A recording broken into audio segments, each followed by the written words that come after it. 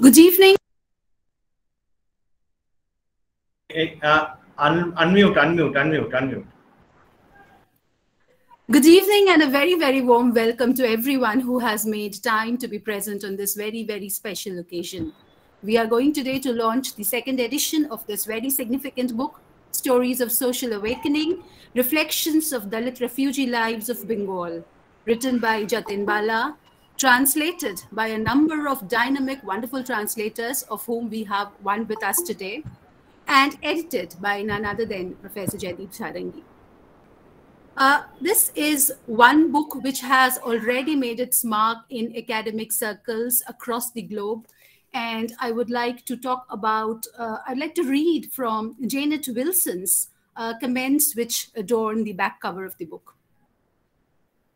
Powerful and poignant, Jatin Bala's stories about family, community, the trauma of the refugee camp, and harrowing abuses suffered by Bengali Dalits are a call for social revolution and a casteless society. Written in muscular prose and aptly translated from the Bengal, the narratives of social consciousness in this new and updated edition of Stories of Social Awakening bring Dalit writing out of the margins. They confirm its importance for Dalit identity and political struggle for liberation. Janet M. Wilson, Emerita Professor, University of Northampton, UK.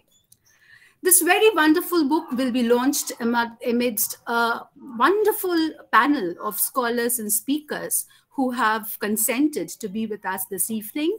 And I would like to request the editor of the book, who has a standing commitment to Dalit studies, to present the welcome note for everybody. Over to you, Jaydeep sir. Thank you so much. And thank you everybody from the part of India where the Ganges flows. Pranams to each one present here. This book has a social cause, and I thank everyone involved in the book for endorsements, Professor Janet Wilson, Professor Sadhu, Professor Rup Kumar Barman, who is present here. Thank you for your encouragement and endearing words for the book. I thank the publisher who is traveling. I don't know whether he will be able to attend the program or not. It's a great honor that Honorable Vice-Chancellor Sadhu Murmu, University of Jhargram, Professor Amiya Kumar Panda is here. He's a great educationist, and he is in charge of a university that is blooming, and at the very early stage, in under his able guidance, the university will show directions for future course of higher education in Bengal and beyond. Welcome, Amiya Babu. Thank you. I welcome none other than a very important person for the book, Professor Rup Kumar Barman, who is a specialist professor of history, an eminent scholar in refugee studies, Dalit studies, and Ambedkar studies, Department of History, Jadavpur University. And he is one of my mentors in this particular event and one of the mentors of this book. Welcome, Professor Rup Kumar Barman, sir. Thank you so much for your gracious time. It's wonderful to have Dr. R. Meghana Rao from Kakatiya University and Board of Studies member, Warangal, southern part of India. And she is a very leading scholar in the field. And thank you, ma'am, for honoring us. Thank you, sir. We welcome Dr. Sudhir Nikam, Professor of English, University of Mumbai, Chairperson, Board of Studies, Mumbai University, to this program. Thank you. Welcome, Sudhir Babu. Thank you, sir. Welcome. Thank you. Calcutta is your second home. Thank you. Good evening. We welcome Professor S. Armstrong, Professor and Head Department of English, Madras University, but he is traveling. He will be joining us shortly, and he has just reached Madurai for a very special reason, and he will be joining us shortly by around 7:45. Welcome, Professor S. Armstrong. Welcome, Dr. Aninder S. Chaudhary, very senior faculty, Department of English, Assam University, Silchar, for your gracious presence. I thank many great scholars from the southern part of India, northern part of India, western India, eastern India, and northeast India, I think pan-Indian, who are with us today. I welcome one of the translators, Dr. Nishi Pulugurtha, who will be reading one of the translated stories she translated. Welcome, Nishi. I also welcome the writer who is present with us, Mr. Jatin Bala, and he is a very committed artist. I'll say people outside Bengal, beyond Bengal, partition always talked about Punjab partition, but this part of partition is so crucial and so vibrant also, and that was in a kind of demand for translation into of short stories, poetry, and novels, memoirs. And the translation is only one thing through which we'll come in terms with what is happening and what has really happened. Jatin Bala's stories are thrilling stories, and he spent many years in refugee camps in Bengal, different parts of refugee camps in Bengal. And many of his stories deal with the lives of refugee camps, rights, violation of civic rights, human rights in refugee camps, and the state government policies, acts, central government policies, acts, and conditions of those refugee camps. And so these stories are not only stories, but stories of social consciousness. And I think who the readers, after reading the stories, they will be a different kind of men, because these stories are casket of knowledge, which are still to be in the parlance of knowledge these days. And when we talk about this part of the partition, we estimate the number of refugees up to 1970 are over 5 million to West Bengal alone. This includes around 4.1 million coming between 1946 to 1958 and 1.2 million coming between 1959 and 1971. And all these stories concentrate on land rights, voting rights, quality living rights, refugee camps rights, as I have already mentioned, the politics, propositions, acceptance, rejection, appropriation. So Jatin Bala's stories are really things that can change lives. I won't go in details because the book is with all of you, and those who are outside Bengal must be curious to know about it, because these are not much translated into English. I think once all these are translated into English, we will have a new dimensions to look at Bengal and look at refugee conditions, because we are aware of the fact that this year's Nobel Prize winner, the book is, of course, discourse on the refugee lives in Africa. We understand that Africa and in transmigration. So this part of refugee problem, this part of refugee negotiation is something very interesting to look at. And we hope that this book launch and this book will serve some purpose to the cause for which it is written and directed. I thank each one coming from different parts of India, making this event a success. And I thank Basudhara Roy for coordinating it, and all the translators. I remember how committed they were in translation. Translation is always, I believe, is not definite. It is an act.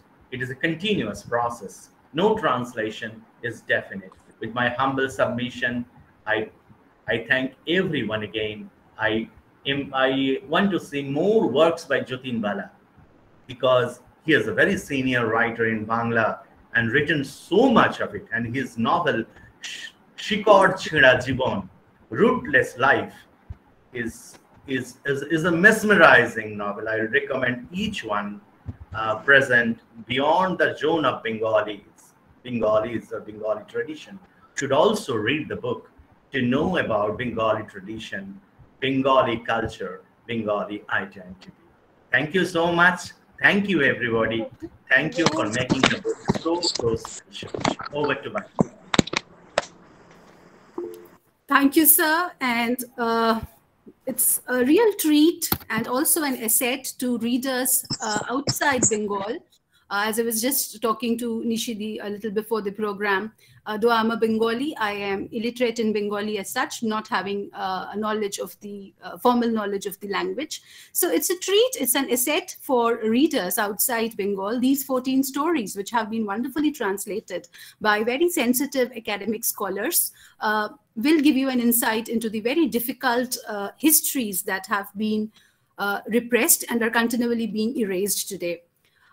To take the program forward, I would like to request, since we have the pleasure of the august company of the Vice-Chancellor of Sadhu Murmu University, Jhargram, Professor Amiya Kumar Panda, I would request and I would, we will be very grateful, sir, if you could, address us today and talk to us. Over to you, sir. Good evening, Bosundhara. Good evening, Professor Rup Kumar Barman, Professor Armstrong, Professor Anindya S. Chaudhary, Professor Meghana Rao, Sudhir, Nikam, Nishi, Pulugurtha, and many more. Last but not the least, Mr. Jatin Bala. I am a student of chemistry, so when Dr. Sarangi asked me to just formally inaugurate this program, I really got embarrassed. But I spent about 10 years in North Bengal when I was there in University of North Bengal. I understand, if I am not wrong, Professor Rup Kumar Barman is also from North Bengal. Yes, sir. Yes. I taught in North Bengal University during the period of 2007 to 2015. So I know many of your good friends from North Bengal. And I know, I was going through just being curious, like the problem of refugee is very common in especially in North Bengal, northern part of Bengal, in the eastern part of Bengal, not so common in western part of Bengal where we do work now, like Vidyasagar University or Jhargram, or in the southern part, because they have not been exposed the trauma of being refused. You have something, one fine morning you become a rootless people. But if you go through the history, means I would say the fact that humans have lived as nomads for 99% of the history. And if you see, until about 10,000 years ago, most human had no permanent home and simply moved from one place to other, especially in the Northeast. Now the issue of, I shouldn't put myself into that debate table, but you know what I am meaning to. Like, so the so-called citizenship and other issues are coming out. But my humble question, being a student of chemistry, before the galaxy of eminent, I would call social scientists, can we really put a boundary, so-called Bangla Kanta Tarer Bera, which we have termed it at the border? I'm sure it would be a good collection and good creation, and I must congratulate Dr. Jaydeep Sarangi in taking the initiative to edit the book. I wish you all a success. Thank you very much. Thank you, sir. Thank you for addressing us, for your kind blessings. And thank you also for raising this very significant questions, whether, we are here to talk about that, whether borders today mean anything, and if yes, how do we relocate, our humanity through and across borders? So thank you very much for raising that here. And we have, as I said, a wonderful lineup of experts who will, illuminate various aspects and dimensions of the book. M. Asaduddin, who also has written a very generous endorsement for the book, says that this particular book showcases a clutch, fascinating Bengali short stories in English translation that explore lives of Dalit refugees from different perspectives. Doubly marginalized, being displaced, penniless from their hearth and home, and also for being Dalits. The stories chronicle the lives of these people at a bare, basic subsistence level, where mere survival becomes a daily struggle. Sarangi's lucid editorial provides a helpful contact for the reading of these stories that are stark and at times unbearable. We hope that we will get more insights into this book as the program proceeds. And to talk further about the book, I would like to invite Professor Rup Kumar Barman, who is a professor of history and eminent scholar on refugees and Dalits, based at the Department of History, Jayapur University, Kolkata. Over to you, sir. Thank you. Good evening to all of you. Today we have a number of scholars as well as the participants. I am really grateful to the organizers of this program for inviting me. And here we have found the Honorable Vice-Chancellor of SRCMUJ University, Meghana Rao, Sudhir, Nikam, Nishi, Pulugurtha, and the author Jatin Bala, and of course the editor Jaydeep Sarangi and Vasudhara Rai, as well as other participants. Today, the book that is going to be launched formally, that has already drawn attention of the scholars long back, and it is when one of the well-known work relating to the refugee studies as well as the Dalit literature both. The title of the book itself is an excellent one that deals with stories of social awakening, reflections of Dalit refugee lives of Bengal. Here, two terms are very, very important. One is called Dalit, the second one is called refugee. But we have to start with the first word, that is refugee. Professor Panda has already raised the question that since the very beginning of civilization to till date, people are migrating from the place of their origin. If you think about the history of the early human beings that originated in Africa and their migration or dispersal to other parts of the world, as well as the migration of the Javanese people from that part to the other states of Southeast Asia up to East Asia, including China, Japan, that migration taken place. And from Africa, the human migration has taken place to Asia, Europe, or other countries. And even in India, we have the people, those who had migrated from other parts of the world. And since the very beginning of the Old Testament, you will find the question of forced migration. That the people, they were looking for the new land as the place of their destination, not voluntarily. We have also found the causative factors for forced migration. They were forced to migrate from the place of their origin to other land. Though in the ancient and medieval period, the discourse called the refugee studies was not there. But the refugee is a term that drawn the attention of the academic world basically since the last 100 years. It is after the First World War, we have seen that huge migration of people because of the dying out of the former empires. 4 empires lost their existence, the Russian Empire, as well as the Turkish Empire, and also the empires of other countries that lost their existence. And that led to the birth of several new states.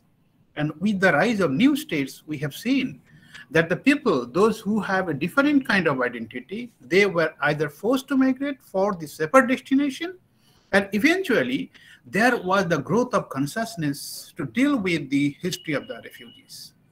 And in the post-second, and particularly in the post-First World War period in Europe, two countries that created a terror, and that is the much discussed issue in the history between the two world wars that is known to everyone.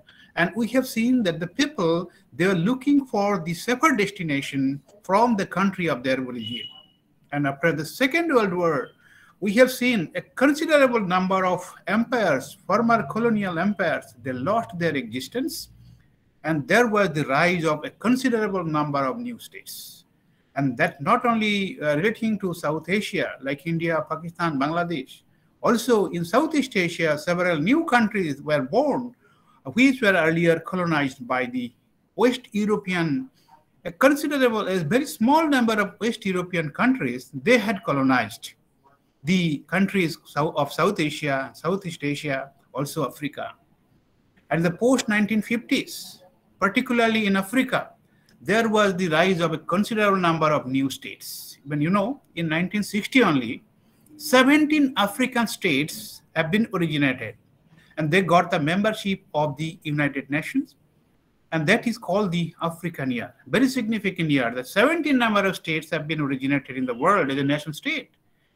And also, in the post-Second World War, we have seen the internal conflict in almost all the newly liberated countries of Asia, as well as in Africa. That has continued. And the latest state that has originated in Asia, Southeast Asia, that is called East Timor, that marks its journey only in 2000. The Indonesian case of national movement, unification has drawn the attention of the entire world because of the theories propagated by George Cahin and his student like Benedict Anderson, that imagine community. But that, I think, history has shown that that is not the matter of imagined community. Rather, we have seen the internal contradiction that led to the rise of East Timor as a nation state only in 2000. And in case of Africa, that is perhaps more dangerous. That is perhaps more critical because of the internal conflict, starting from the democratic state called Congo to Burundi, Rwanda, Zaire, everywhere. You have seen the internal or inter-tribal or inter-indigenous or inter-indigenous people conflict in Africa. And entire Africa is full with the conflict as well as the internal and international cross-border migration. And very recently, the rise of South Sudan. All of you know the name of South Sudan, the latest country that is also not free from the internal or intra-contradiction and the question of refugees or the displacement. And Organization of African State that has talked about the very terms of the refugee. When the concept of refugee as a discipline or as a matter of understanding that generated in the post-Second World War period, we have found two things. One is the UDHR, Universal Declaration of Human Rights in 1948. That is very, very significant. That talked about the human rights as well as the basic rights. And most of the countries which have written their democratic constitution in the post-1948 period have seriously addressed all these issues which were enshrined in the UDHR of 1948. And also we have seen the foundation of UNHCR, United Nations High Commission for Refugees, and different declarations were made. Also, the also the International Covenant on Civil and Political Rights, International Covenant on Economic and Cultural Rights, 1966. All these were done. In spite of that, that refugee as a problem is growing up.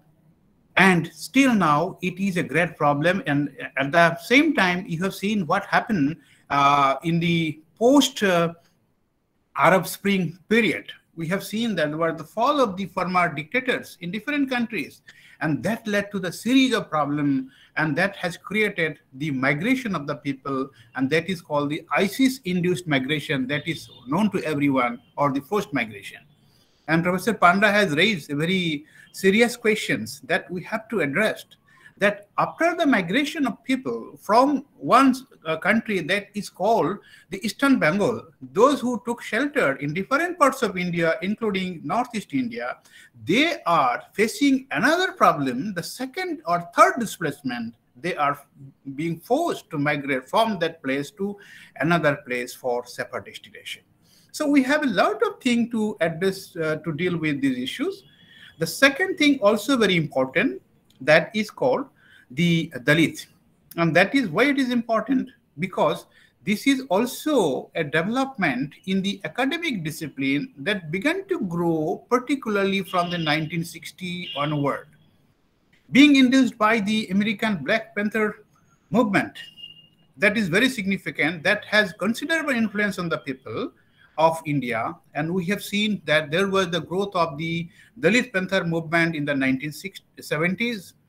And in the 1980s, two issues were developed in the academic domain, particularly to deal with the historical model. The subaltern school began to grow to address the issues of the people who were neglected earlier in the nationalist discourse or in the Marxist discourse. They were not given proper attention. We have found they're trying to get bring the peasants and the indigenous people into the forefront of academic discourse by the subaltern school, but they did not address the problem of the Dalits. And however, from the 90s, we have found the Dalit discourse began to grow, and they started raising questions against the against injustice they had faced or they are facing. And one of the important issues of Dalit discourse is to raise questions against the injustice and to share their feelings of pain they had received from the society because of their birth in a country or in a situation or in a family, or after their migration they had faced in their lives. They started sharing this kind of pain with the people. And in case of Bengal, the experience of the Dalit refugees were not addressed before 2007. I am repeating, before 2007, these were not properly addressed. When in our Jadavpur University, being a member of the International Relations Department in those days, we had organized one program called The Experience of the Dalit Refugees, and that was criticized many of our colleagues that why you were discussing the Dalit refugees under a separate umbrella. But we have found the Dalit, the refugee studies, what they are doing, that is totally different. That started from the 1990s. It's not showing interest to the people, those who had a different kind of background. And after their migration to the new land, what kind of atrocities they had faced, what is their experience in their life, that has not addressed by the academic scholar under the broader umbrella of refugee studies. So we need to address the question raised by the Dalit refugees. But unfortunately, we did not have sufficient examples to showcase the experience. But we have found in Bengal, after the foundation of the Chaturtha Dunya, as well as the Dalit Sahitya Sanstha from the 1990s, particularly from 1994, a number of books, stories, poetries began to be published in Bengali. And Jatin Bala is one of them. He has written extensively on the Dalit lives, having the direct experience of the displacement. His stories are exceptional. As Professor Panda has said at the beginning, that I am born and brought up in particular area of West Bengal. In my own eyes, I have seen two things. That those who have migrated from the Eastern Bengal, particularly during the Liberation War, what kind of atrocities they had faced and how they have settled. At the same time, I have seen the transnational migration from two other places. One is from Northeast India, that has expelled a considerable number of people, and two camps I have written that is going to be published in the next year, 2022. Two camps are open. These camps are still there. these camps were filled with the people, those who migrated from Assam, particularly from 1979 to 1985. All of you know that 1979 marked to the beginning of the Assam movement with the expulsion of the foreigners called the Bideshi Kheda, and that continued up to 1985. And all of you know the NRC issue or the question of CAA, the CAA of 1986 is very much significant than the CAA that you have seen just 2 years back in 2019. It is more important. The CAA of 1986 is more important because that was amended in 1985, December 1985, in order to address the Assam Accord signed by the then Prime Minister Rajiv Gandhi and the people involved in the Assam movement.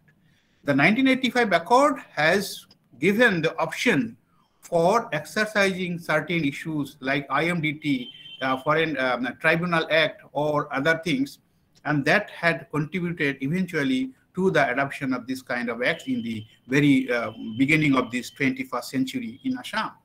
But I have seen that the people, they got back. At the same time, in the same year, in 1985, another neighboring country of India, that is called Bhutan, it had expelled, try to imagine, it had expelled 10% of its total population from that country. 10% of total population have been expelled from that country. Those who were the people, those who migrated from Nepal or some parts of India, the Nepali-speaking people, because of the Act of 1985, called the New Citizenship Act, that led to the expulsion of these people, and their issues were not addressed anywhere.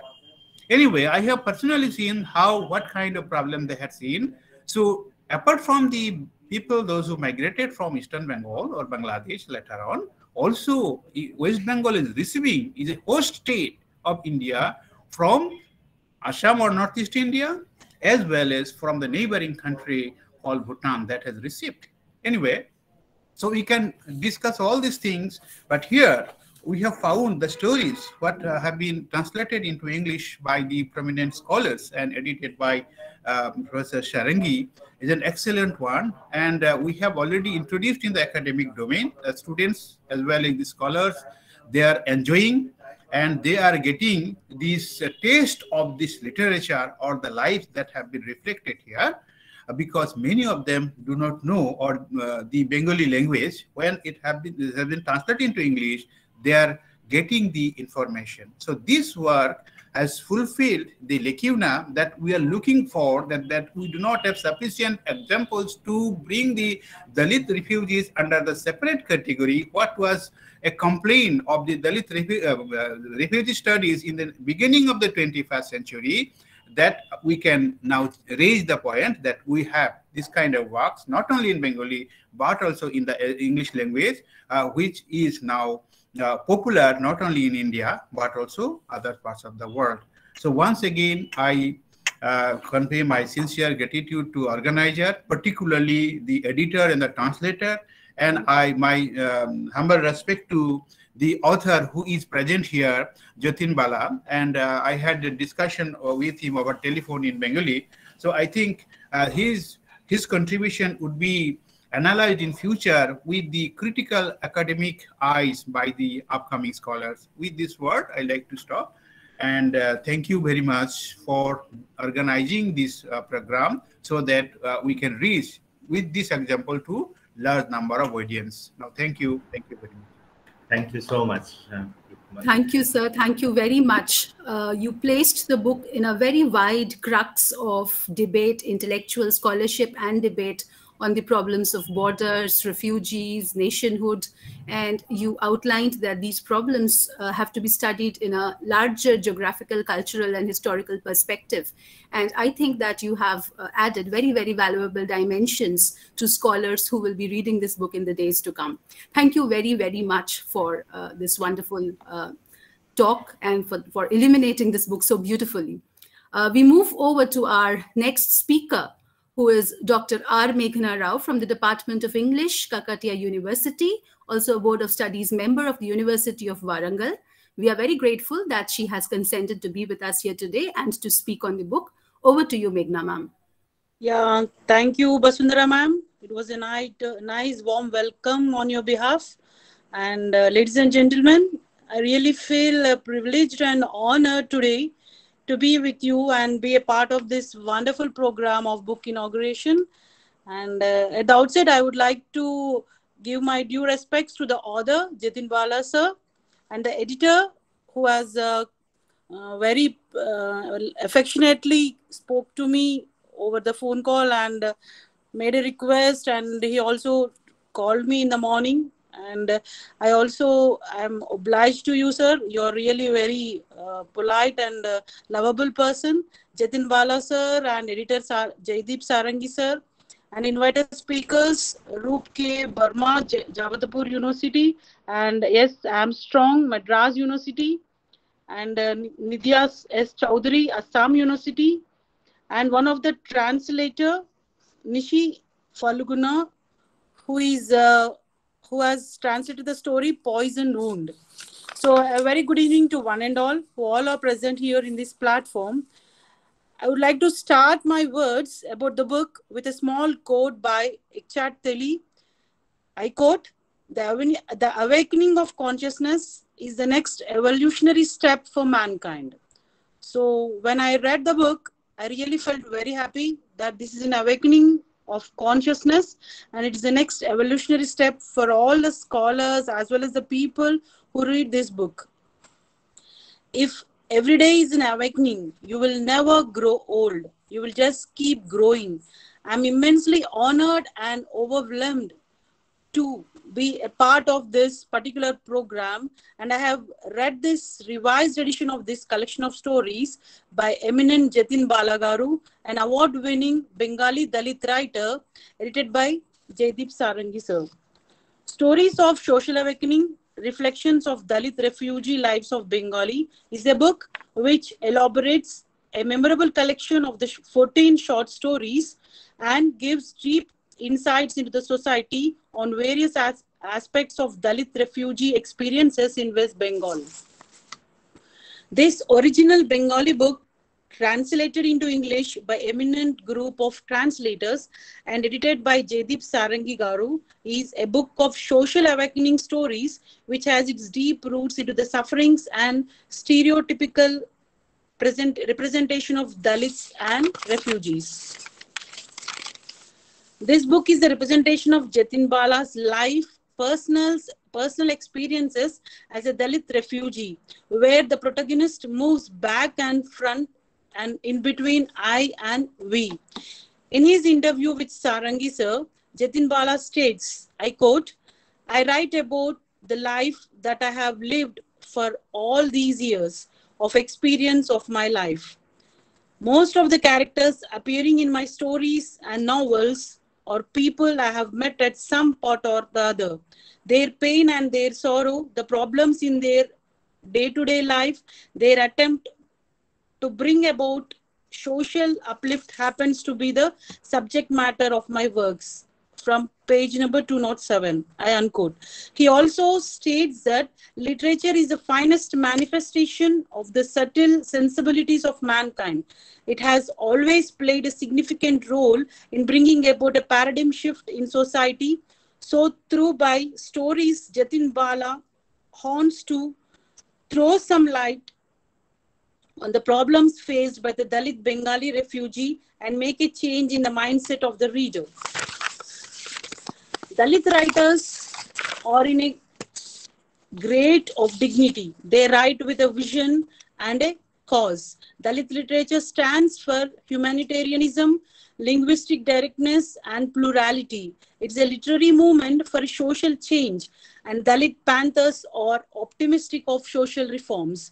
It is the obligation of the author to produce a book of art that bears impression of his tremendous life force, that the mark of his social consciousness as well as the imprint of which he lives. While I was reading the first story, the story of social consciousness, translated by Srujana Banerjee, the character Jahar Shankar was a good man with compassionate and righteous soul. He asserted The greatest enemy of our country is religion and caste. Human beings are not allowed to lead a free life like the ox trotting around an oil press. So I fight against inequalities meted out in the name of caste and religion. But at the end of the story, we could found Jahar Sharkar, wanderer and a madman who is still limping across the roads of India. I really felt very bad when I read the ending lines of the first story. The fourth story, The Man Called Ratan, translated by Deepam Chakrabarti. If I am not wrong, I happened to meet him. He's one of the translator, and I happened to meet him in the Central University during my refresher course. The protagonist, Namha Ratan Dalia, always maintains uniqueness of his nature. Being a carpenter, was humiliated by his co-workers and his contractor Gopal Chatterjee. But in spite of all his humiliation, he saves Gopal Chatterjee's life at the end of the story. When Gopal offers him money for saving his life, Ratan says, I quote, "Then you really think that I have saved your priceless life simply for money? I spit on your price. There are four base people. As men, the Namhas are far above this. You cannot slide them with the lure of money." It was taken from page number 70. Ratan clearly depicts humanity of man cannot be bought with money. And in the story Poisonous Wound, translated by Nishi, who is one of the translator who is present here, that's why I've selected this story to read it out to some extent. The main story roams around the character Nikhil Mandol, who was a sacrificial victim of communal rights of partition, of the diversion of Bengali and independence of India.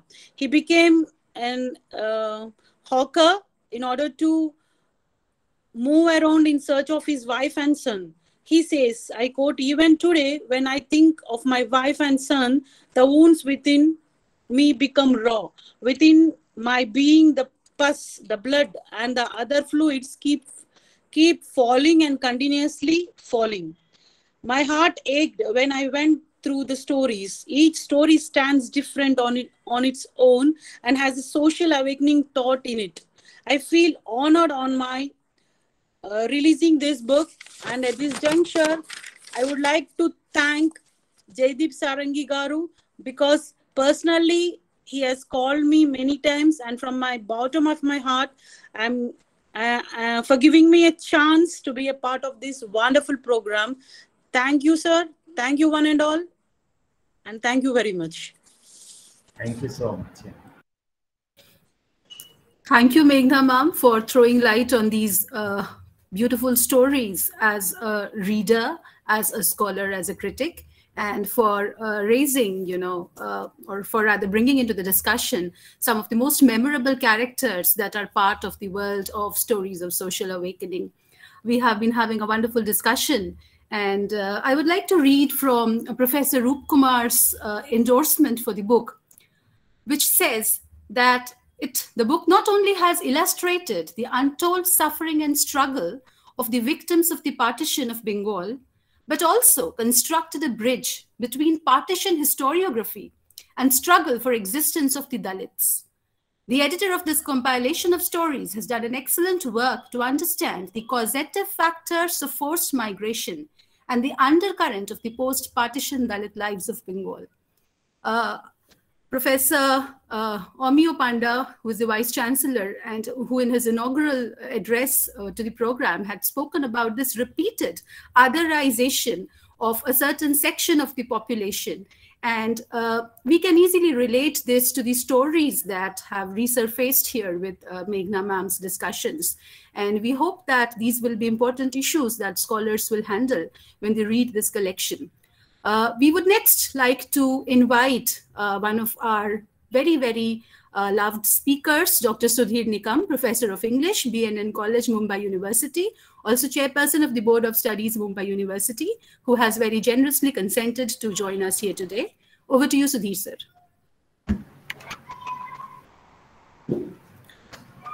Thank you, madam. It's my great privilege to address the gathering for the launch of second edition of Stories of Social Awakening, Reflections of Dalit Refugee Lives on Bengal, which is being translated by a number of reputed translators, academicians, and edited by my dear friend, Professor Jaydeep Sarangi. So, as rightly pointed out by Professor Sarangi in his inaugural address, these stories are stories of the voices of the unheard. So, whenever we come across by the term refugee in a context of literature, it is viewed in a different way. And the way it is interpreted in other contexts like historical sense or anthropological sense, it has a different context. So this gathering is a gathering of academicians who have come together in order to have a dialogue and interaction, or to build a discourse that would give new direction to refugee studies as well as Dalit studies. So when we talk about Dalit studies, Bengali Dalit study is quite neglected. It also needs to be bring into the forefront. Professor Jaydeep Sarangi in his introductory remark has created a kind of background and started the ball rolling. Professor Panda, Honorable Vice-Chancellor, has in his inaugural, he has introduced us with the social reality of Dalit refugees, especially in eastern part of Bengal, and the social facts, the illustrations, and the number of details he has introduced to us. Professor Rup Kumar Barman, he has made an excellent review of the book. Not just that, but he has also introduced us the historical and anthropological facts about refugees, Dalits, and refugee studies. Not just this, but also Professor Rup Kumar Barman has clearly defined the scope for refugee studies, the displacement as of the Dalits, and refugee studies as an academic discipline, and how it has a great scope, especially in India. In Western countries, we find there are so many university departments which are having a serious academic programs, serious academic projects on refugee studies. But even in India, they need to have special chairs, special departments to do study of refugee studies with reference to especially Dalit population. So there are many violations of human rights.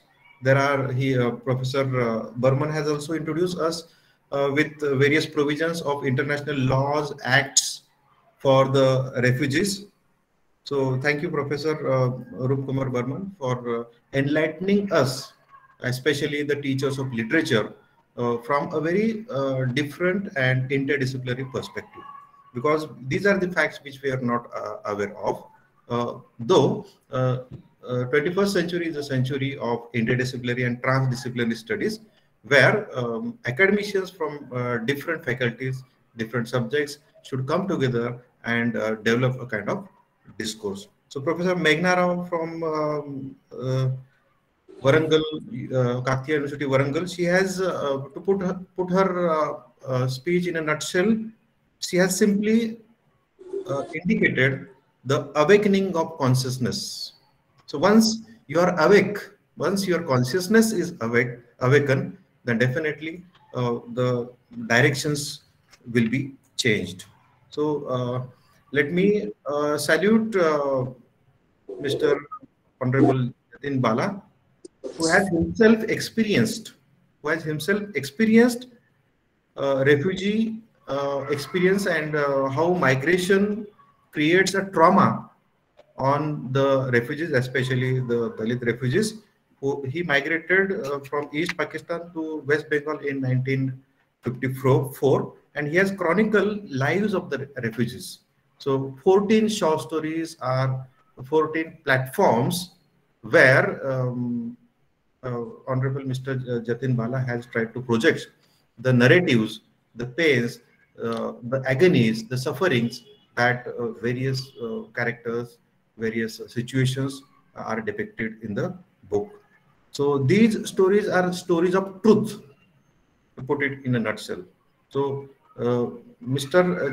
Jatin Bala has done nothing. He has simply presented before us the truth and only truth, and which is a very dark side of the refugees.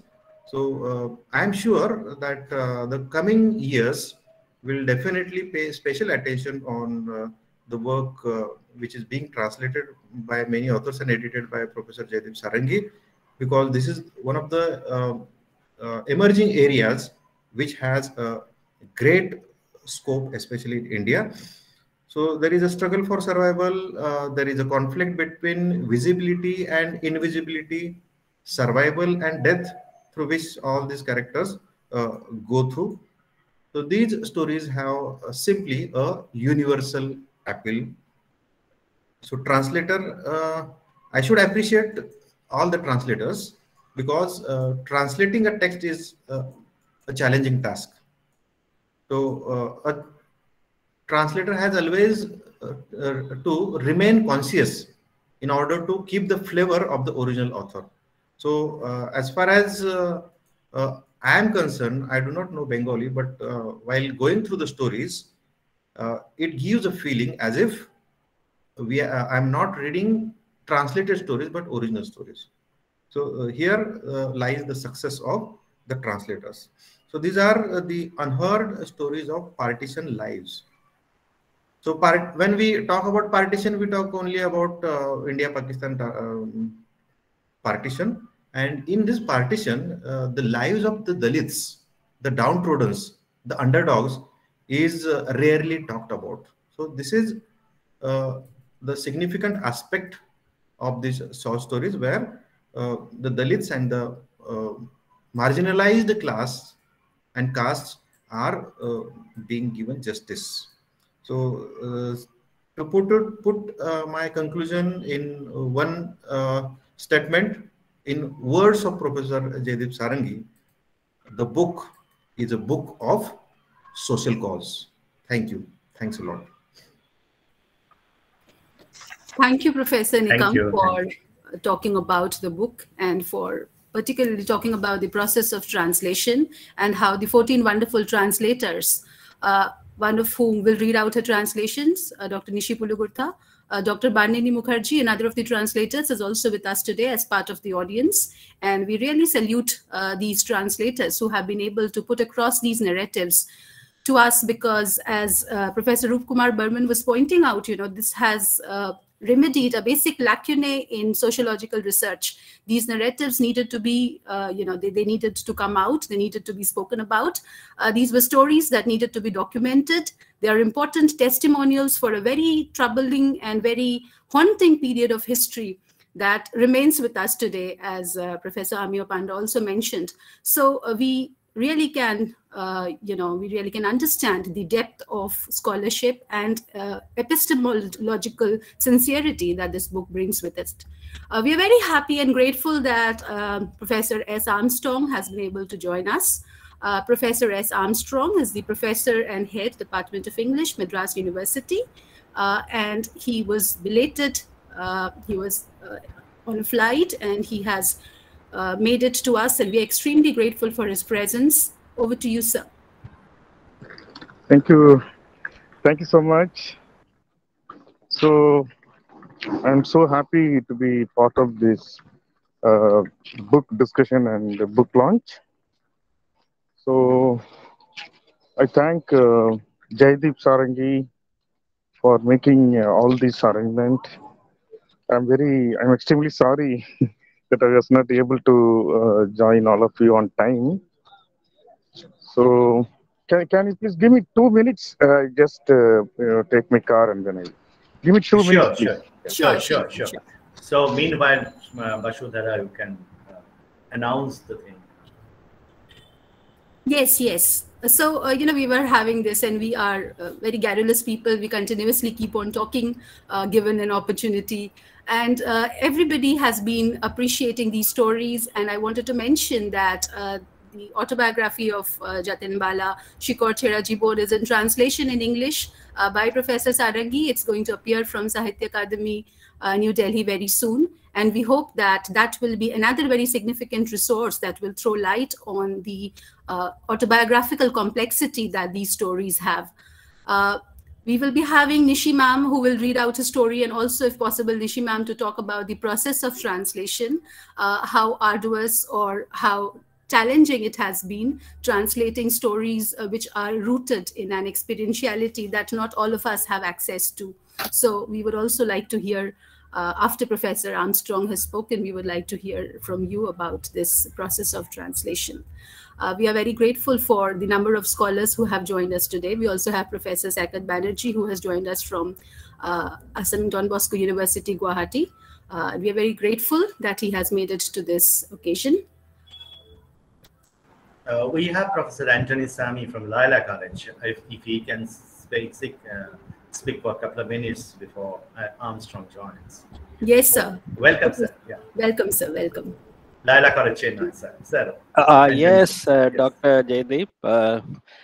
It's actually a pleasant surprise in the form of an invitation. Happy to congratulate all of you, because though I am not ready to talk about the book Stories of a Social Awakening, the book is with me right now because you sent me the book and I am just glancing through also right now as I am listening to the most of the speakers just now. Sudhir, Dr. Sudhir Nikam spoke fantastically, and he said, "Truth, nothing but the truth." That comment really attracted me to say a few words about each one of the those speakers. I know Dr. Armstrong, and I know Dr. Nikam, and of course the editor of the book, Dr. Jaydeep, and the author of the book, Jatin Bala. I have heard, and so much I am listening to about him. Definitely, it is kind of a path-breaking book, I would say, because this is the trend of the 21st century to give identity to the people who are unheard, who have no voice. In fact, we are giving a voice to the voiceless. So definitely, this is the need of the hour. And right now, I am just thinking that I should invite the author Jatin Bala and editor Jaydeep, and even Dr. Sudhir and the ma'am who spoke a little earlier, from Warangal, to have a kind of say orientation even to Loyola College staff members, so that we become aware of the kind of new trends that we need to incorporate in our syllabi. So we are right now in the process of restructuring our post-graduation program, and we would like to listen to you.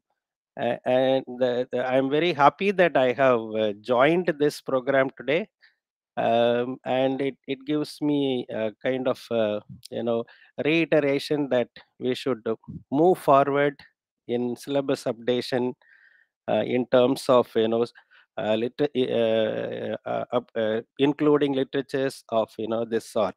We have been thinking about only the classical canonical literature and those representative literatures, both from England, America, and India, and even Asia at large. But then there are so much of perspectives that have not yet been explored within India, within each states of India, that are very, very important, and we need to pay attention to those aspects. And I'm sure definitely this is going to be the area of research. In fact, I have requested one of my research scholars who is from Northeast. He is from Nagaland.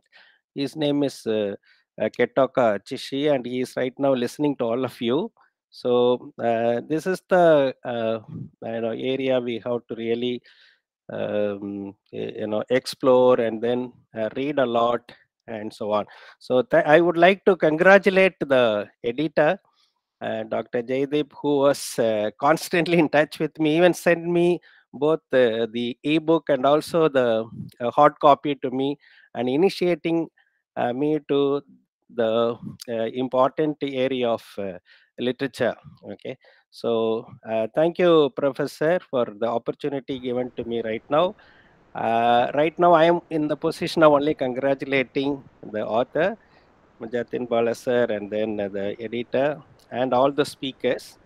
And thank you for giving me the opportunity. And I'm sure Dr. Armstrong, a good friend of mine, and in fact, he was a student of my first batch as a teacher in St. Joseph's College, and very, very happy that I am amidst all my friends and teachers, fellow teachers, and so on. Thank you very much, and congratulations once again for giving all of us the kind of platform to listen to newer perspectives of literature in the 21st century. Thank you. Thank you for the opportunity, ma'am. Thank you. Thank you so much, and thank you, and wonderful to listen to you.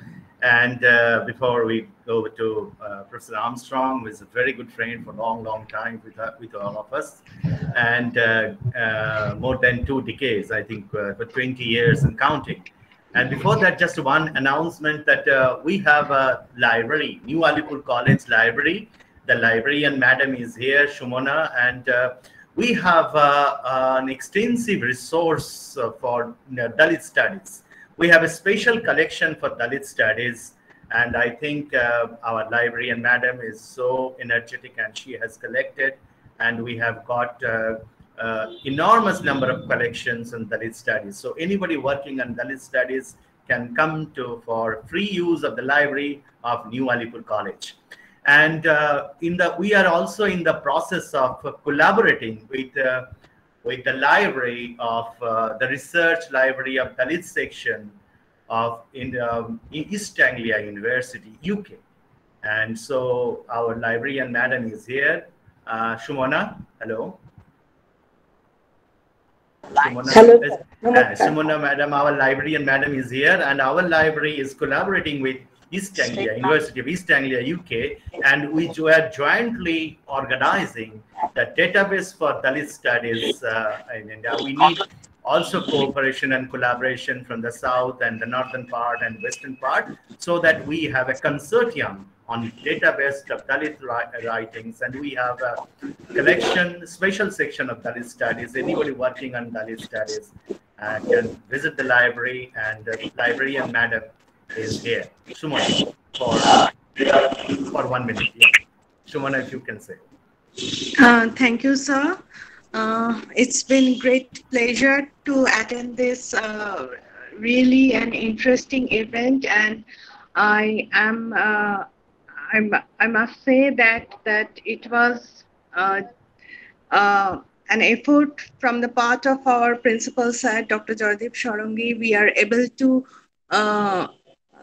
hold a collection of Dalit studies in our library, and it is at the nascent stage right now, but we are looking forward to more collection and more collaboration, and so that it can be a really research hub for the who are interested in such kind of work. And thank you, sir, once again. I'm hand over the session to you. Thank you so much. And our library is almost, our syllabus is totally digitized. So I must congratulate my librarian ma'am present here in the library. It's fully advanced that she has made. Over to Vasudhara for Professor Armstrong's speech. We are all eagerly waiting. Yeah. Yes, if Professor Armstrong is ready, we would be very grateful to have him speak to us. Yeah, thank you. Thank you so much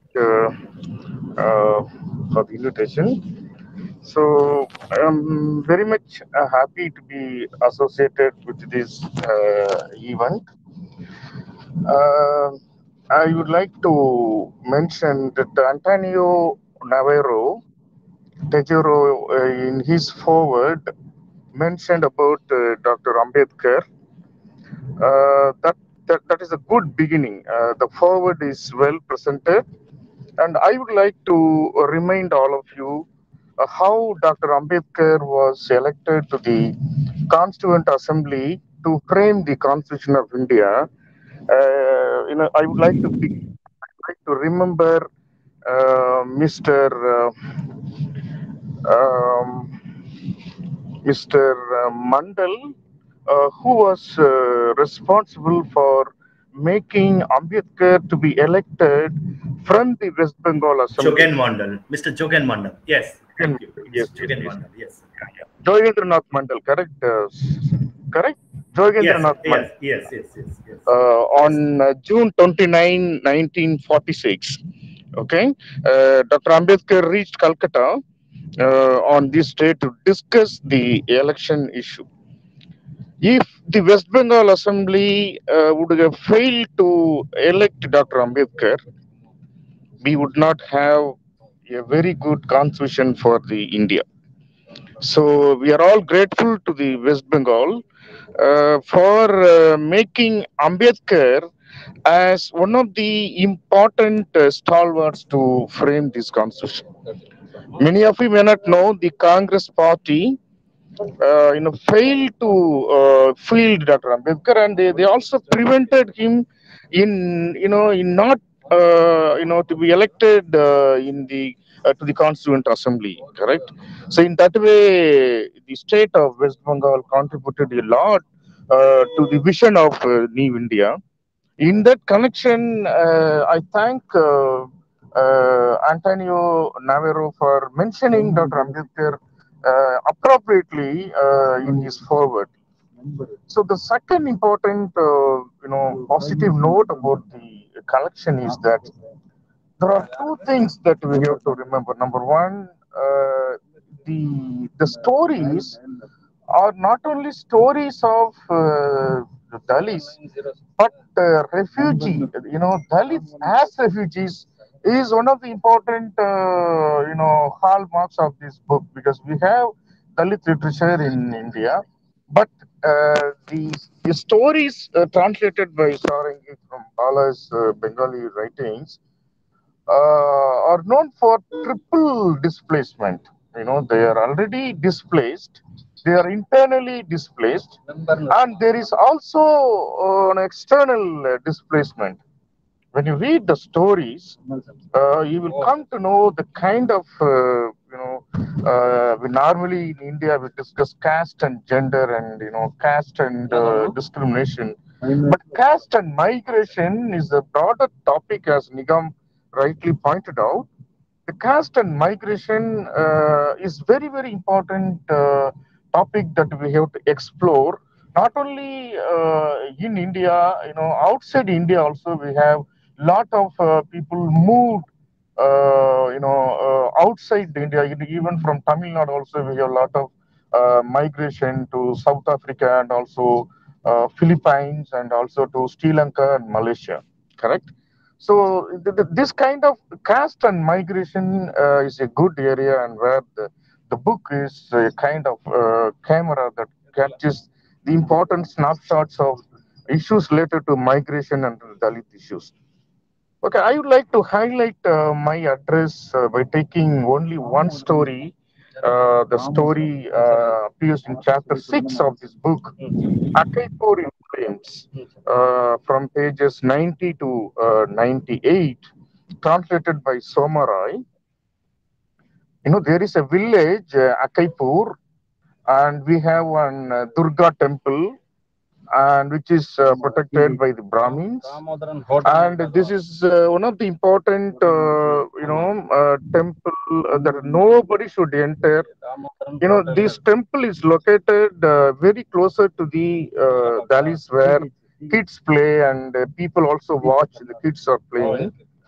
What happened in the story is there is one Rajan Garami, again a migrant laborer, and his wife Basona Garami is there, and they have Sunita, who is 6 months old daughter. Okay, so Sunita, soiled the veranda in the temple. So this is the issue, and there is one Rampada Misra. With his 3 sons, he ill-treated Bazona, and then, they poured the hot dal on the heads of, Bazona and their very young baby, Sunita, and that resulted in commotion.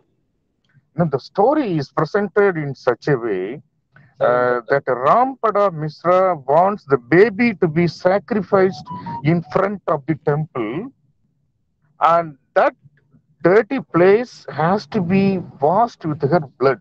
This is the plea made by Rampada Mishra. But Bazona pleads.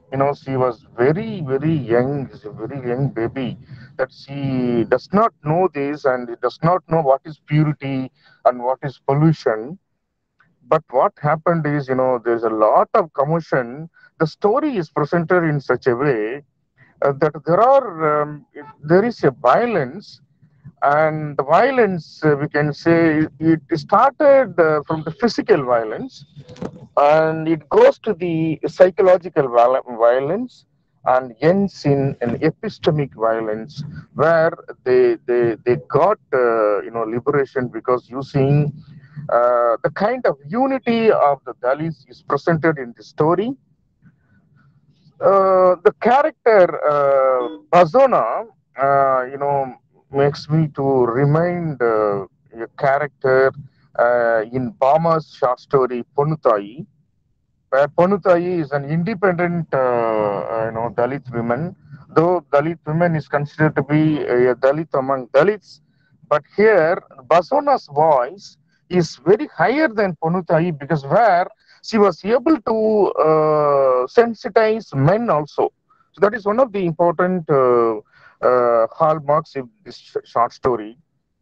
The reason here is, as Bama rightly pointed out, translation of Dalit literature is a linguistic revolution, according to Bama. So in that connection, I would like to connect in the voice of Bazona with many, characters and also theories, that we are all familiar with, starting with the consciousness. Consciousness raising results in, 4 types of consciousness I can see in the efforts made by Bazona. Number 1, social consciousness.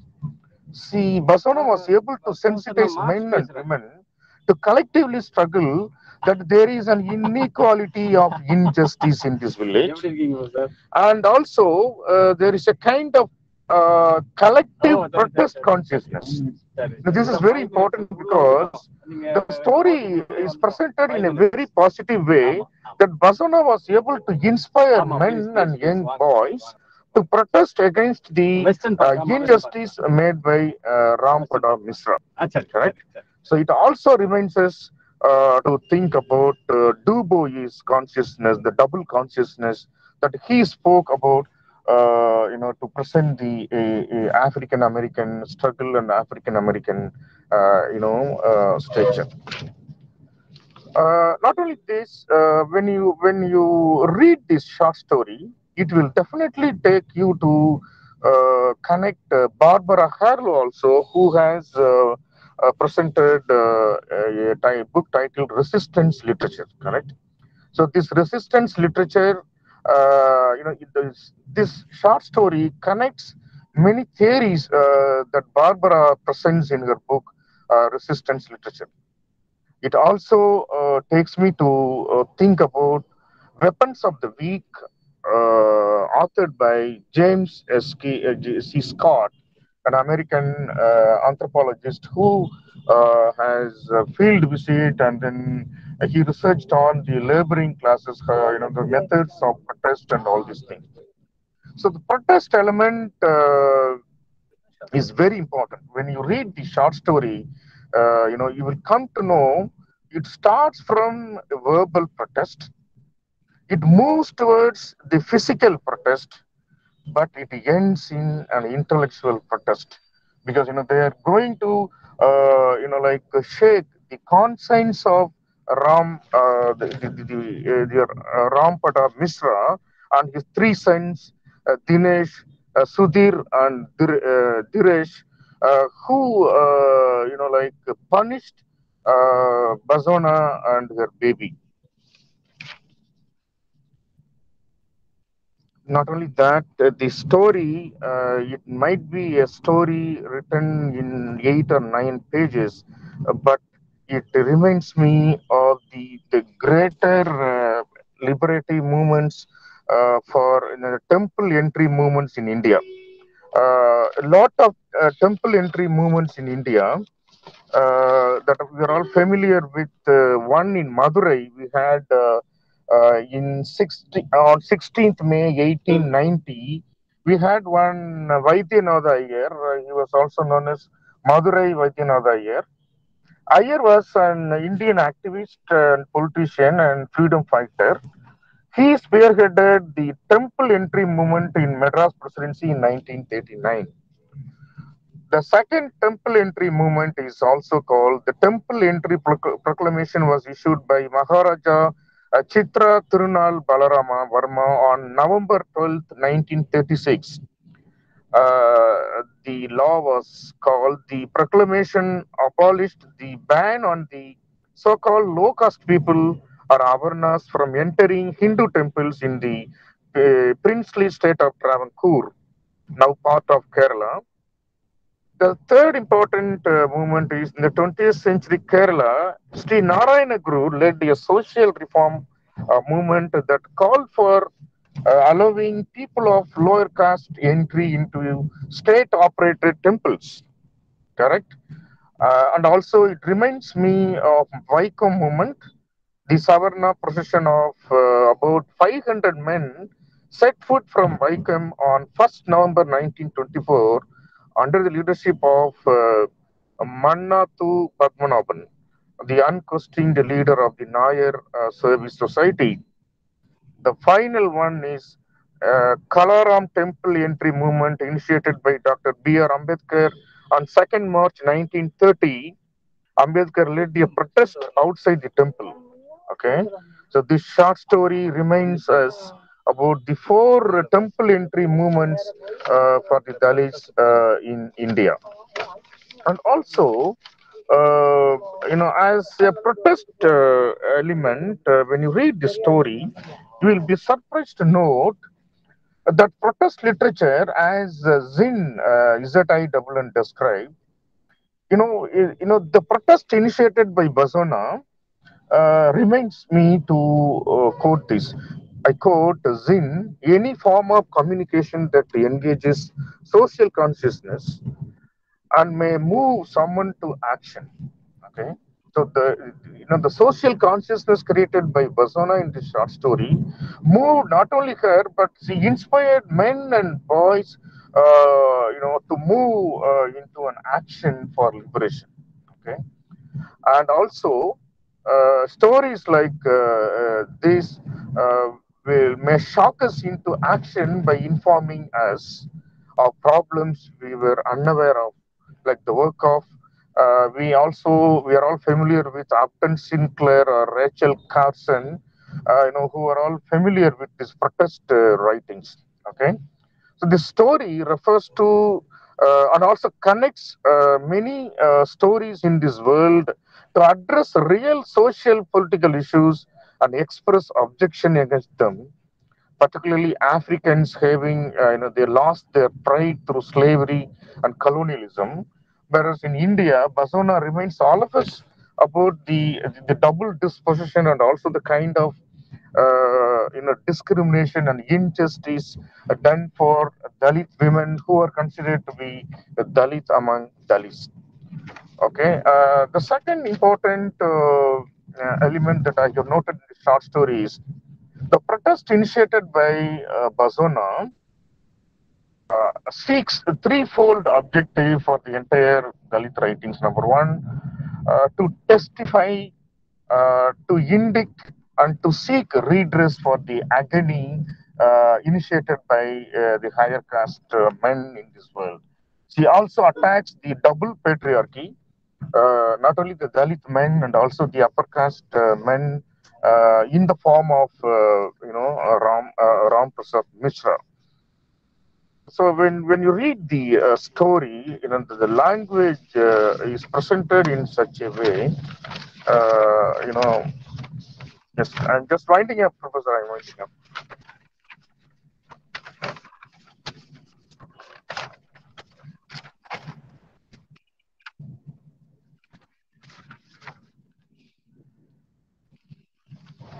Ram Prasad Mishra is presented deliberately in the animal imagery.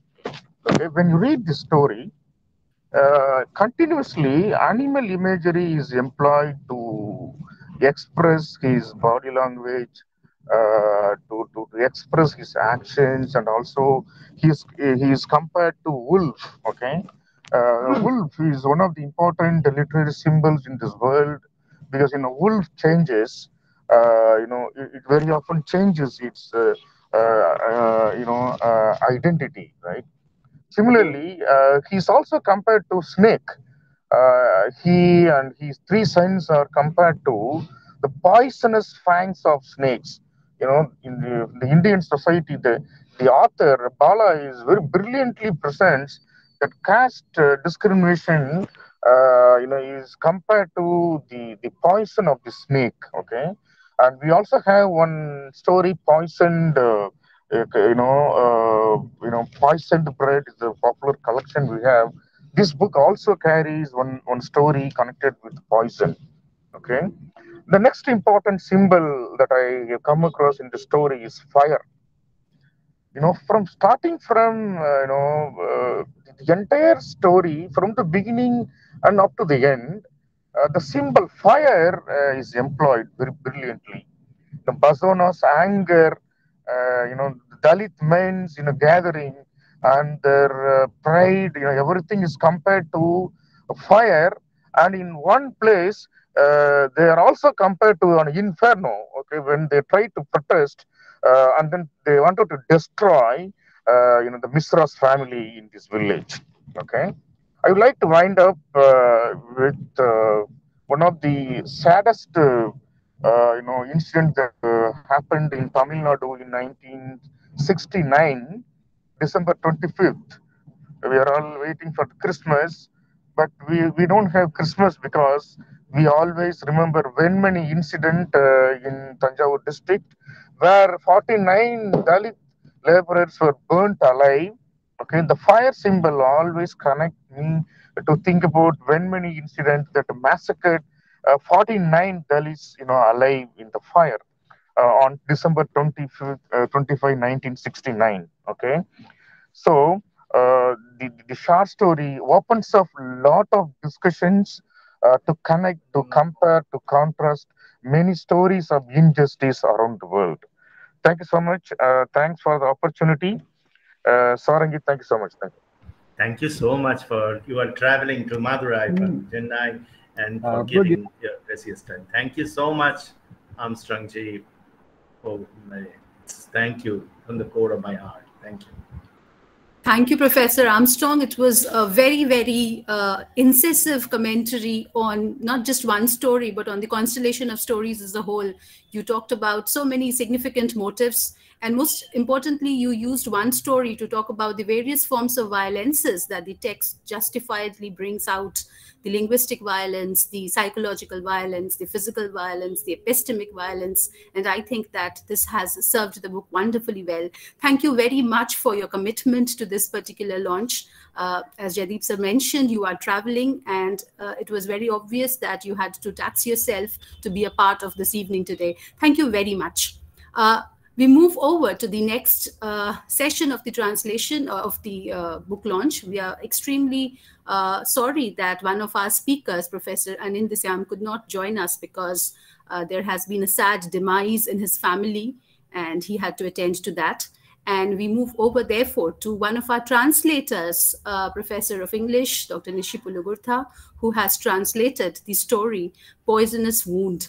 And I would invite her to read from her translation, as also to comment on the process of translation that inspired her to take this up, and also to do justice to this fabulous story. Over to you, Nishi.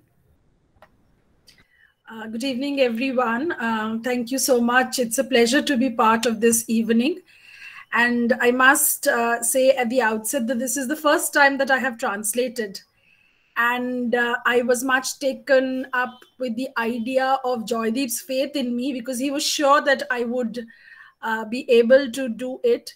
And I took it up as a challenge. And I'm really glad that I took it up, because Jatin Babu's story is something which has moved me a lot. The historical, I know the historical background, I have read it.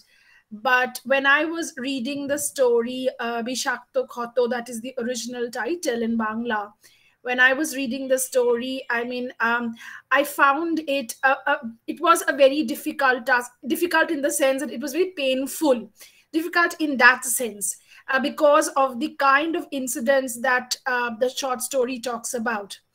But I really, I found the way in which he wrote, the style that Jatin Babu wrote, was something which did not, which was very easy for me to understand and do the translation. So I did not have much problems with the translation, given the fact that this is the first time I was doing a translation from Bangla to English. So I really like the way that he wrote the Bangla text. There is a simplicity, there is a starkness, which kind of hits out. And I think it is because of the simplicity and the starkness that the very gravitas of the short story, the very difficult scenario that this short story brings out in the lives of the refugees who are moved here and there throughout constantly and who lose almost everything. I think that is because of the way in which Jatin Babu uses the language, that it comes out so easily. And I'm so glad that I agreed to do the translation, because it is because of that that I got to read Jatin Babu's work. And I'm really, I'm sure that this English translation will make Jatin Babu's work available to a larger audience, which of course is the purpose of this translation.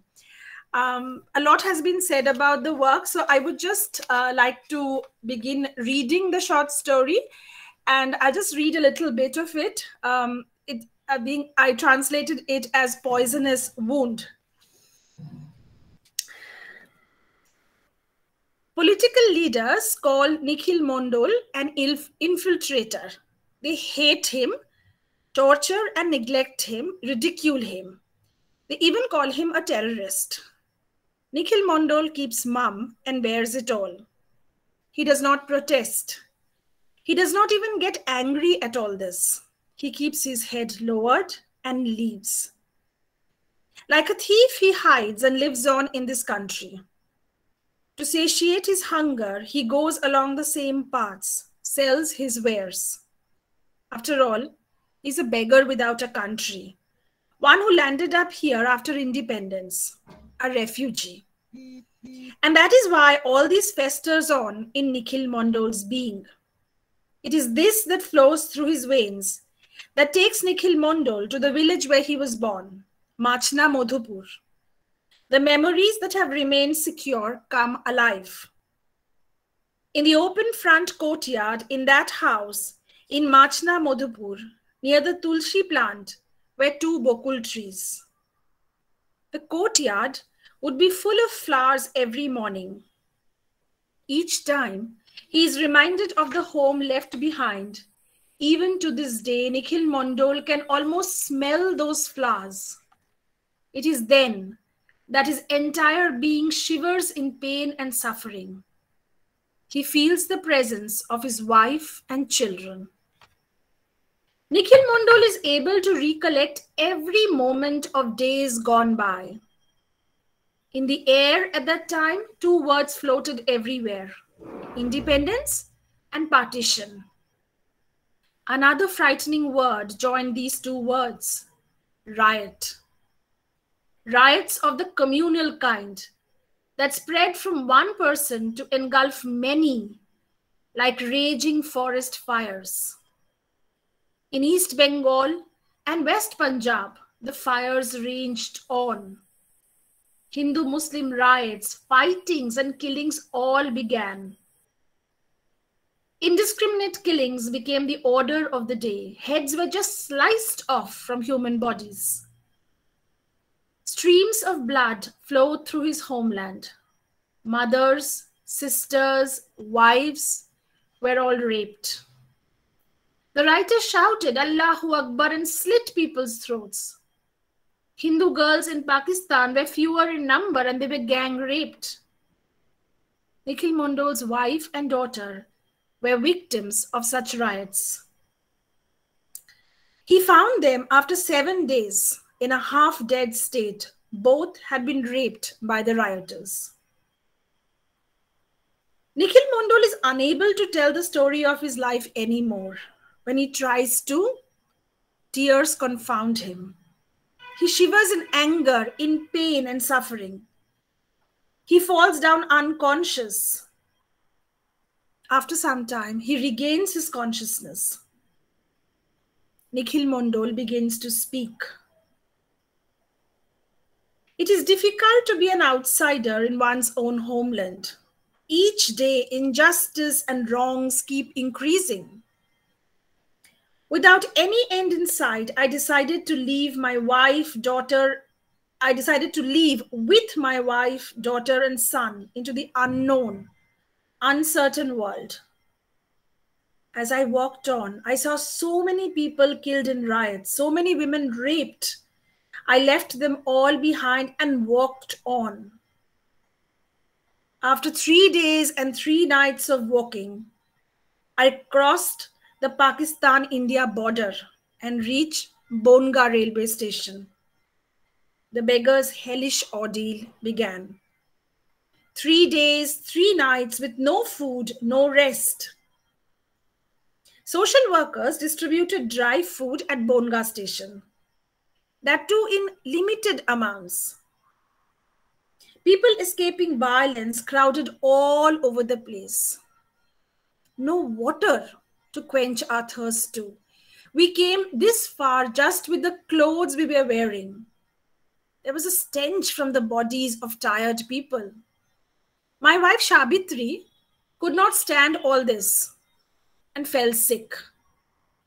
She lost consciousness on the lap of her 12-year-old daughter for 12 hours.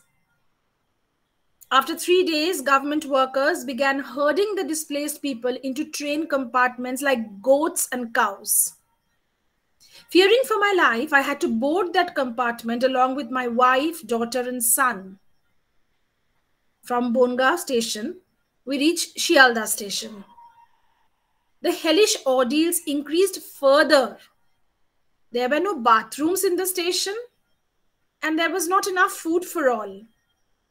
After 6 days of struggles with no sleep, no food, we were finally called to be taken to a camp, a refugee camp.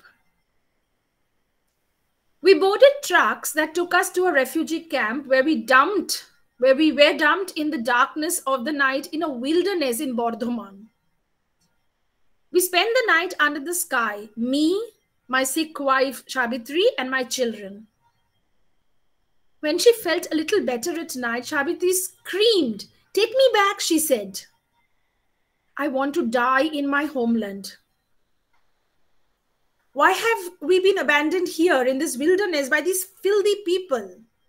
Have we committed crimes that the government is punishing and killing us in this way? Oh God, what has happened to us? Please do something about this. Do something about it. This suffering is too much. I tried to calm Sabitri. Sabitri, please be patient. We need to endure this pain for our children's futures. Please be patient, Sabitri. On my request and consolation, Sabitri calmed down a little. We got to work at dawn. We cleared and set up the tents that the government had given us. By afternoon, the entire area became a refugee camp. Each of us set up a home in a tent.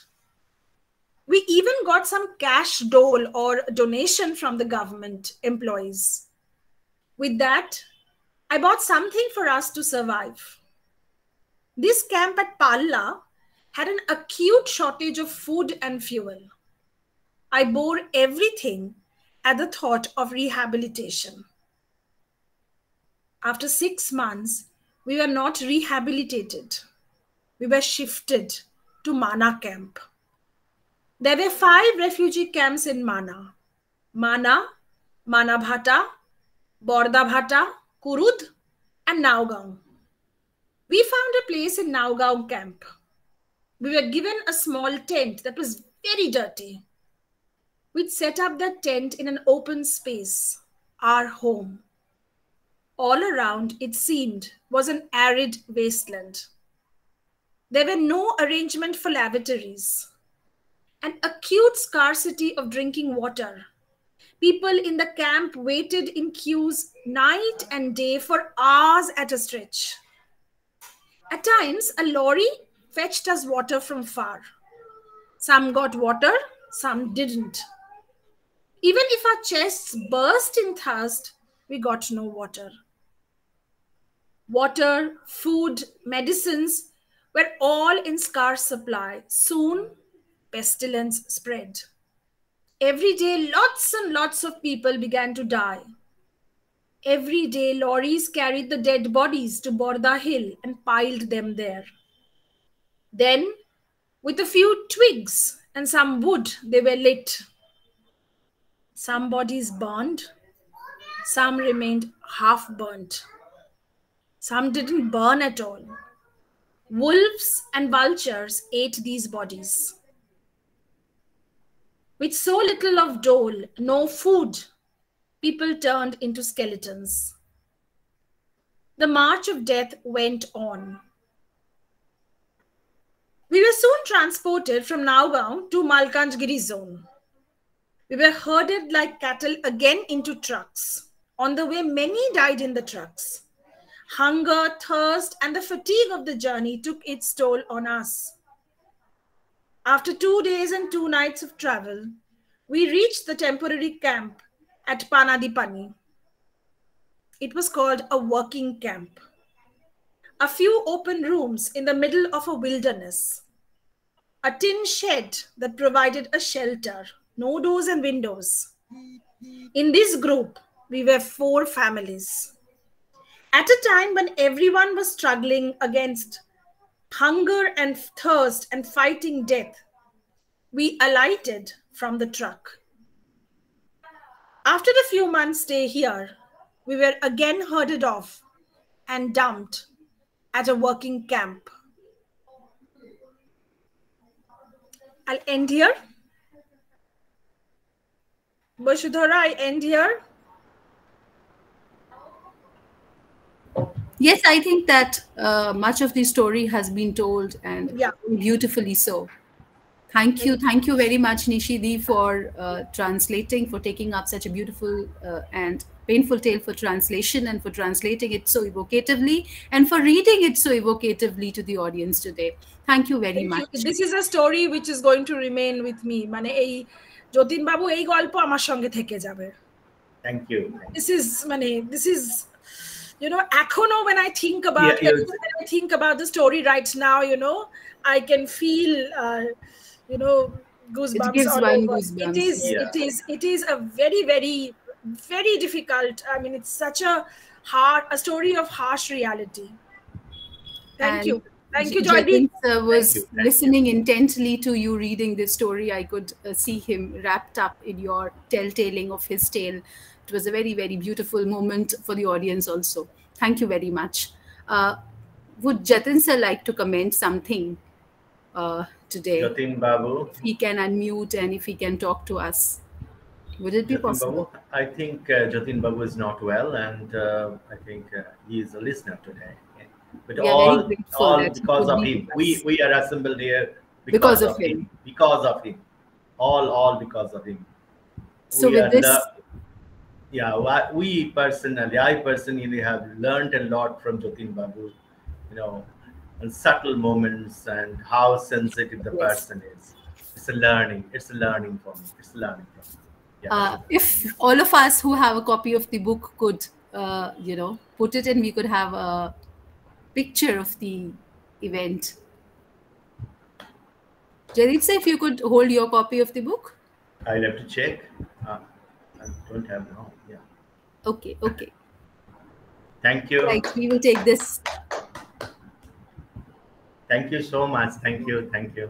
Oh, Armstrong, Jaydeep, you have. You are traveling with a book.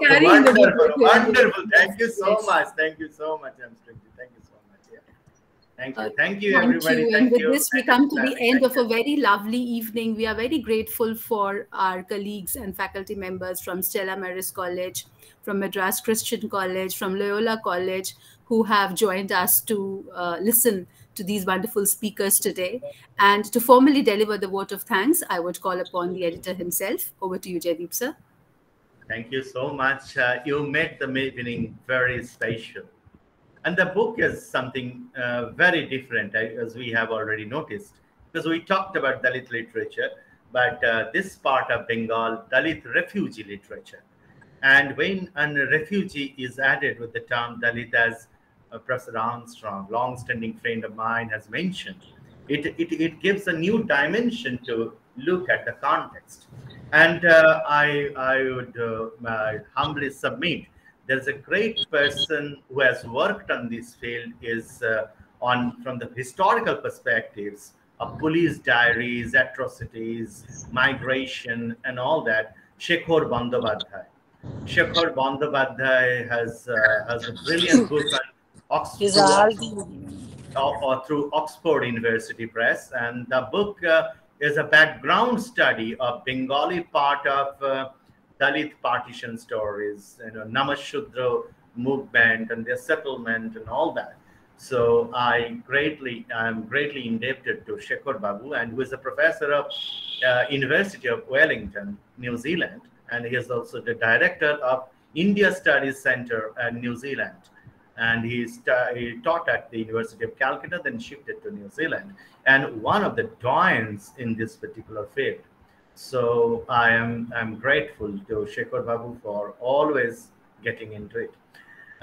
Coming to this Dalit and Refugee, and I think more in the process, that as I think Rup Kumar Babu rightly mentioned, 2006, 2007, Professor Meenakshi Mukherjee in EPW first wrote about, is there something called Bangla Dalit writing? And that is the Gangotri of the studies.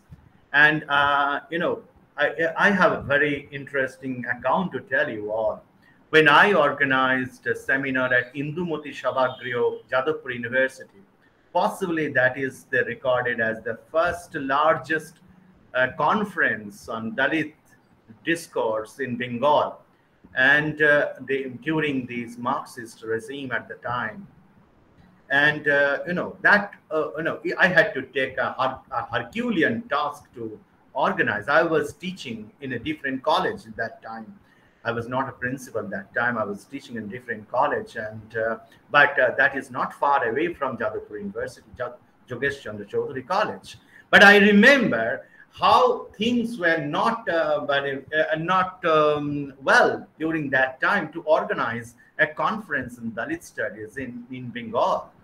And there are several levels of operations, several levels of machineries to stop. There is nothing called Dalit in Bengal. And all Dalit writers from all over India, they came and they were there. All Bengali Dalit writers were there. That was one of the interface between Bengali Dalit writers, Dalit activists, I would say, with the activists from other part of India. And when we talk about Dalit literature, Sudhir is here. We talk about Maharashtra. We talk about Tamil Nadu. We talk about Gujarat. We talk about Kerala. Bengali is a bit silent. But last 10, 15 years is the part where translations are going on. And Bengali Dalit literature is more than 100 years old. There's a beautiful book by Manohar Mauli Vishyas, where he has documented 100 years of Bangla Dalit history, Dalit literary history. There's a beautiful book. And Bengali Dalit writing is really a big casket of knowledge, really a big casket of knowledge. And because it is something very special, because it adds a refugee parameter also. And when we look into the refugee discourse and refugee politics, and there is politics from the central government that I was hinting at. And Shekhar Babu's book my credit goes to Shekhar Babu's long historical survey over a period of time, and the documents that he mentions, and the journals he mentions, and the magazines he mentions, and the diaries. Diaries means the police diaries that he mentions, which are important documents. And Shekhar Babu's book talks about that how Namashudra was the most important community in before partition and before 1947. So it was a kind of divisive possibility of how to rule the country, how to rule Bengal by dividing the Namashudras in that. So there is so many factors that went into the making. There is not only Namashudra. There's a wrong notion that only Namashudra is Dalit. There are so many Rajabangshi, and Professor Rup Kumar Barman was also there. And that time, so many other Dalit communities live in Bengal, but they are in fractured condition because of the oppressive colonial rule, and later on central government's policies, and maybe the division within themselves. So that is another part of history we can think of. But Bengali Dalit writings have been translated in the last 15 years as the coordinate, as the event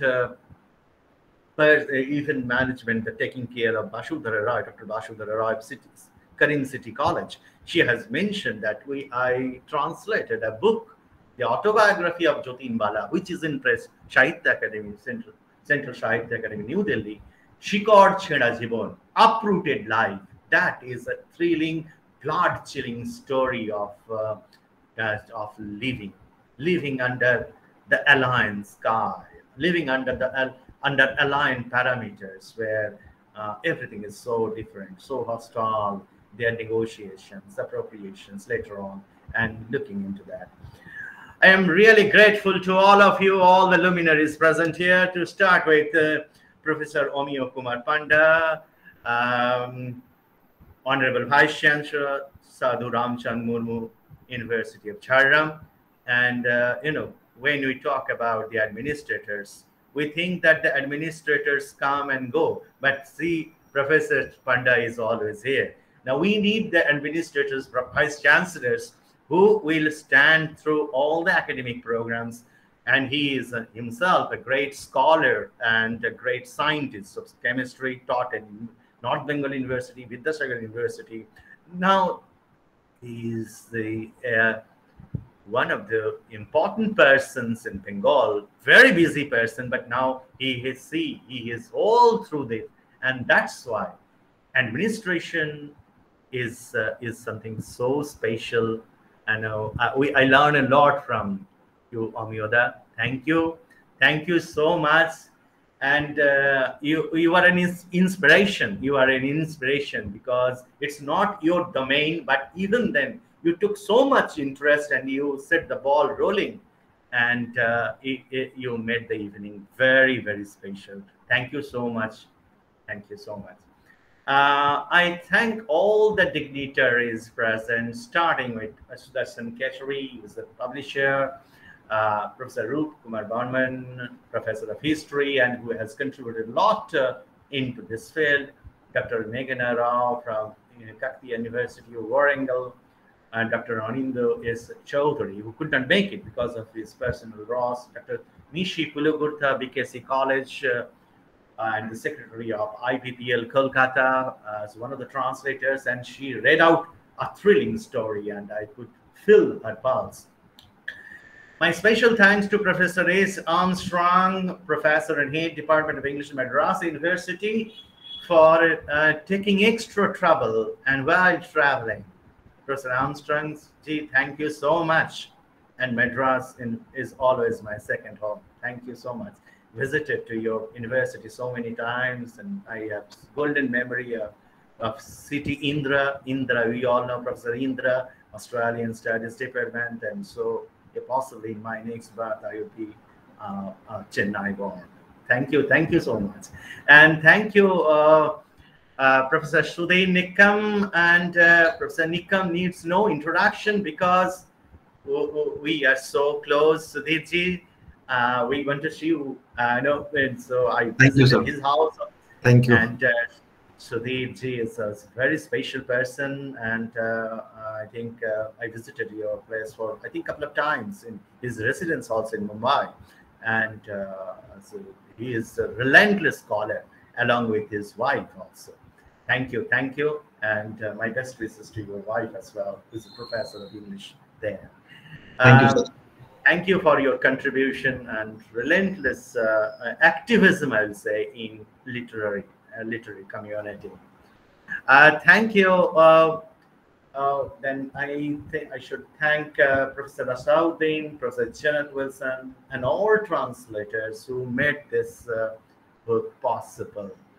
And it was really something very special that many distinguished scholars from different parts of India that attended, and this is not one part of India, from the northeast, as Professor Vasudhara Roy mentioned, from the northeast, the eastern part of India, northern part of India, southern part of India. It's a true Indian meet. That's why India is so special. One India is one all united India. And I thank each one of you from different parts, from the south to the north and the northeast to the west, and everywhere. I remain grateful to you. I remain grateful to Vasudhara for coordinating the event so successfully. You are always something very special, and you bring your interventions are really great.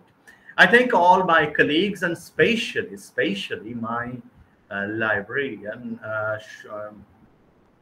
Shumana Ganguly, who is present, and our library is a storehouse of Dalit collections, and any donations, because we are building up library that all Dalit writings will be available in our library.